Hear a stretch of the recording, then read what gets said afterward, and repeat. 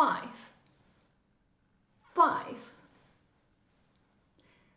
That was Vogue.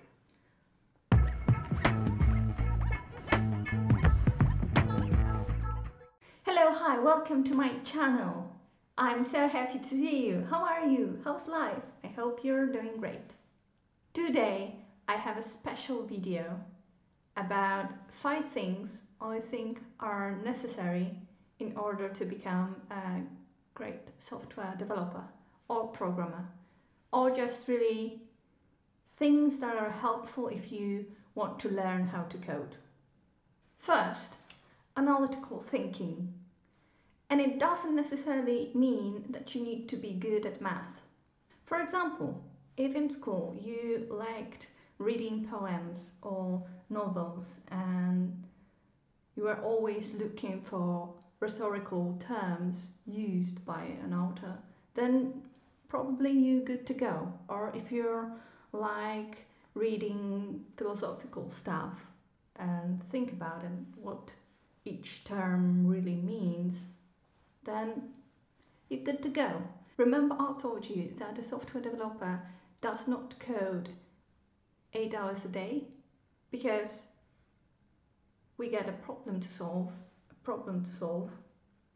and then we need to extract it and part it into smaller chunks in order to understand it.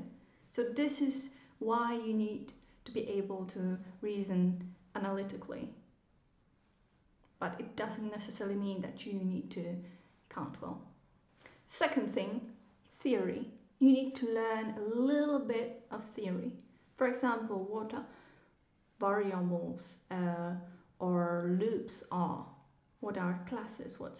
What is functional programming, object-oriented programming, design patterns. Yeah. And also it's good to learn a little bit about algorithms, even if you don't need them for your everyday work.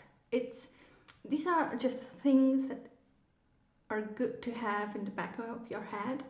It's pretty simple. The better understanding you have, the better understanding you have.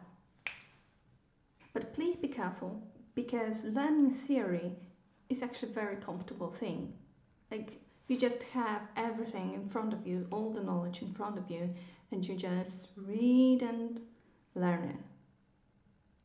But it's a trap, because number 3, in order to become a great software developer or learn how to code, you need to code. Coding is not only about thinking, but also about muscle memory. So you need to code a lot. You need to write code and read code, because then you will get used to the fact that you need a parenthesis or a comma, or you need to write an end and stuff like that. So you need to get comfortable with writing code. This is very important. And I'm speaking out of my personal experience, because when I was studying human-computer interaction, I think I didn't take practice too seriously. So I didn't code too much, and it was really holding me back.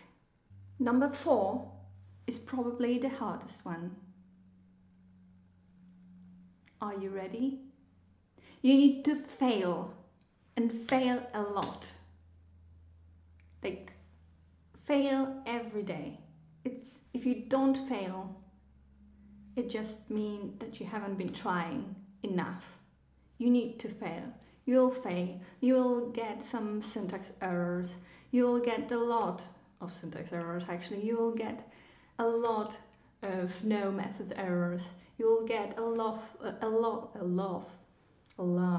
will get a love. You will get love. You will get love. You will get a lot of failing fast, and it's good.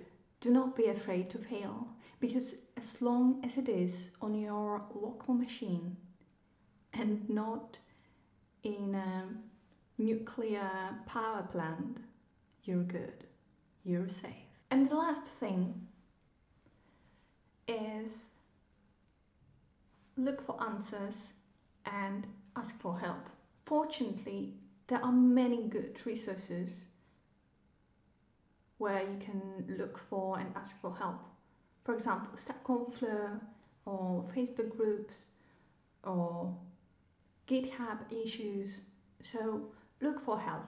If you're stuck, don't be afraid to ask for the second part of not hands but eyes, which will read your code and tell you, oh, that's missing.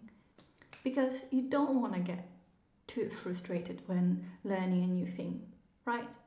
So just keep doing, and yeah, don't ever get stuck for too long. That's it for today. Thank you for watching. If you have any comments and maybe ideas for the next videos, please share it with me. I'll be happy to cover some topics you're interested in. Yeah, thank you for your love and support after the first video. Why am I calling them episodes? This is ridiculous. Yeah, and remember to like, share, and subscribe, and see you next time. Bye. Just keep coding. Just keep coding. Just keep coding. Just keep coding. What do? You code, you code, you code.